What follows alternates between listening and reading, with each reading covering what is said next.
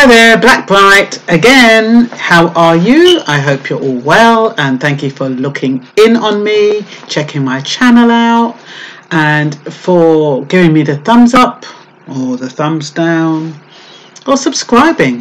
Thank you very much. Big up Robert Crawper as usual, big up SoFlo, big up all my fellow people who do more or less the same as me, but we all do it in different ways and we cover different territories, which is great, but we all support each other, so enough respect. Anyway, today's video is about hashtag deported by algorithm. Apparently the Home Office have a R.A.G system for algorithms, and what I mean by that, R.A.G is red, amber, green, just like the traffic lights. Red means stop, don't let them through, don't let them into our country. Amber means we're not quite sure about them, they might be tipping over the edge, they might need a little bit more scrutiny to see if they can come into the country. And then green are the, yeah, you can go in without too much problems. So but the red is based on nationality. So I read this thing today. The artificial intelligence system for granting UK visas is biased. Well, we know that. You know, I've been saying it for a while. So rights group claim. I don't know what rights they are. Anyway, you will...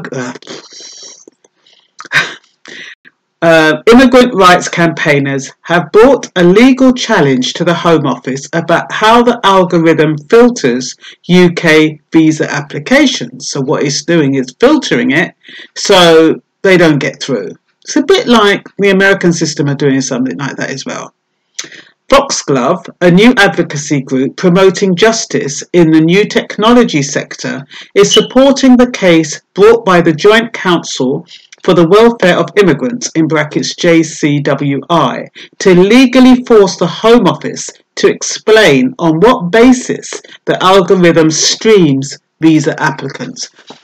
They know, but I think they're looking for evidence, because obviously something's been brought up that's alerted them, and now they're investigating a little further. But we know there's bias in these systems, the same way there's bias in the cameras. There's bias everywhere. Anyway, the Home Office insists its visa streaming algorithm has no racial bias. We're told the system uses a nationality to stream applicants green, yellow and red. Well, that in itself is a bias if it's filtering it based on nationality. So which nationalities are allowed in? Does that mean if you're from Jamaica or from Africa? Because remember those Africans that weren't allowed in, and they were here on a conference. They weren't even coming here on a visitor's visa. They didn't even want to stay. They were just coming to do a conference and leave. And they'd been paid for the conference. And yet, because of this system, it did not allow them in. Their applications weren't approved. So, I don't know.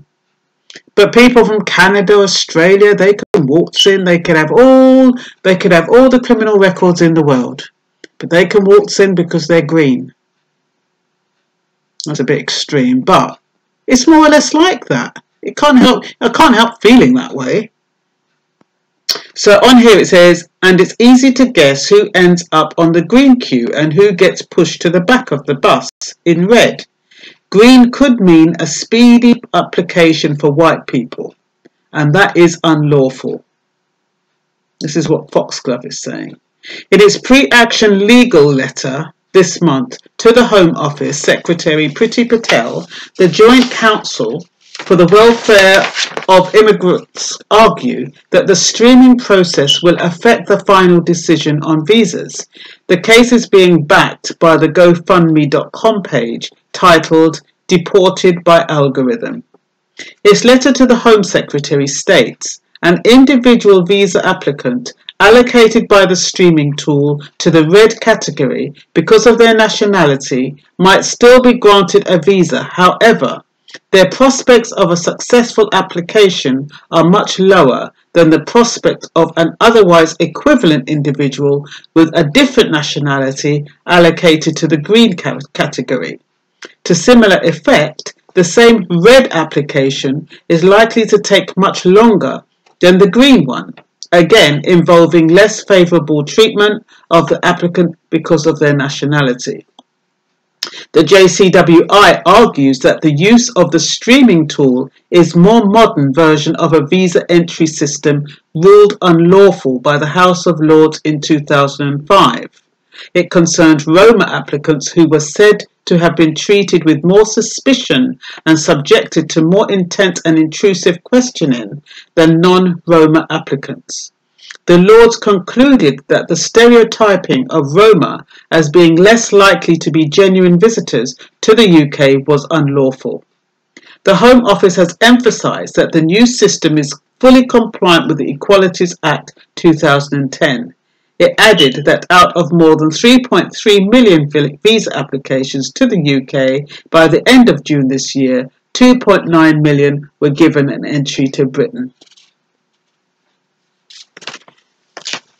Yeah, right. That's all for now. Bye-bye.